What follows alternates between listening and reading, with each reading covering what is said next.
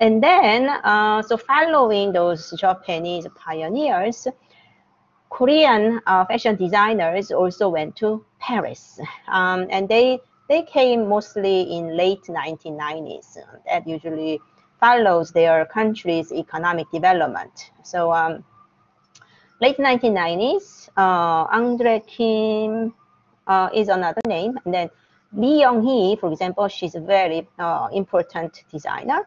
So she originally studied fashion design, and then she was creating hanbok, but around the 1990s, she came up with this type of really transformative hanbok that would be suitable for Parisian fashion shows.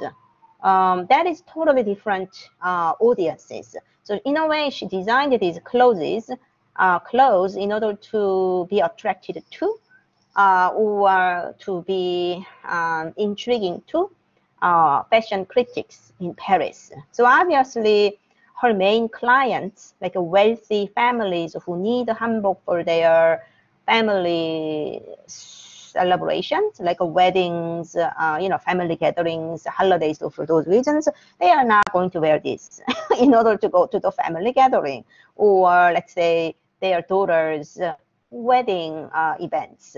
You still need a very conservative dress, but Lee Young-hee created these new style that are more suitable for party culture of the West in order to make hanbok as part of haute couture. So her presence has been recognized. So that if you see Karl Lagerfeld, he just died, right? Couple of years ago, right? The designer for Chanel, he was then inspired by the Young-hee style new hanbok language, and this is Karl Lagerfeld's creation. So the patchwork. This is also the Korean style gift wrap, composed of various geometric patterns. These are in the individual pieces originally left over cloth as a patchwork. So Karl Lagerfeld created this, but obviously the necklines, right, the V necklines and long sleeves, these are the new language that Karl Lagerfeld acquired by looking at Durumagi and other examples. But Lee Young-hee in Korea, she got a lot of criticisms because some traditionalists within Korea, they thought these kind of revealing, basically this model didn't have a jacket, right? That's what they are saying. So this intentional exposure and the skimpy clothes, and also when Young-hee refers to Korean tradition, mostly she's referring to either kiseng or entertainment class. So that also bothered a lot of traditionalists. They say, well, you cannot really ruin our traditional vocabulary. But me personally, as a curator and art critic of contemporary art, I praise Lee Young-hee's ambitious and audacious creation. Tradition is not set in stone. Tradition must be transformative. It changes over time. And that's what I try to teach you. Is there any like a monolithic idea of Chinese traditional clothes, right? If you ever taken this class, you should ask, which period are you referring to, right? Because Tang Dynasty Chinese clothes is very different from Qing Dynasty Chinese clothes. So when you say Chinese national dress, which period or which ethnic identity are you trying to refer to? Right, so that's a smart question to go. So anyhow, Lee Young-hee's case, she is a pioneer in modernizing hanbok for the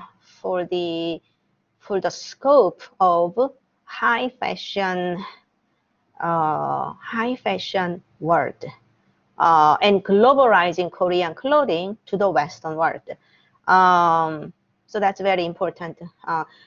Contribution, but unfortunately, Lee Young-hee, she died rather prematurely. I think she had a heart attack and died in the middle of her 60s. That was already about 10 years ago. But now she gave a large collection of her clothes that you see in the background to where did she? To a decorative art museum in Paris. So these are some of her clothes. The jogori, always you need a jogori here, but there is nothing. So it's more like a tube top style dress, but you can definitely feel that the silhouette of a Korean clothing, right? So this type of chest band, chest band area for the skirt is either painted or it has some, ornamentation or embroidery. And then this is norige. Norige is a hanging ornament, norige. So traditionally, in order to add a little bit of embellishment, as you can see here, the norige, you only need one. And norige is tied on your ribbon here for the jogori's ribbon. So it may dangling just one, but it shows that you are the, let's say, lady of the house. So even though the color would be the same as your servant, you are obviously the lady of the house, and you have either pearl or what is it? Coral. Do you see the sea rock like a coral, or silver, gold, jade, so sometimes the norige itself is let's say 20 times more expensive than the entire garment. It's almost like accessories, right? Like a diamond ring kind of thing. So anyhow, so norige is used very creatively. And then here, this is what you use for the wedding gown. But she used it as a head decorative piece.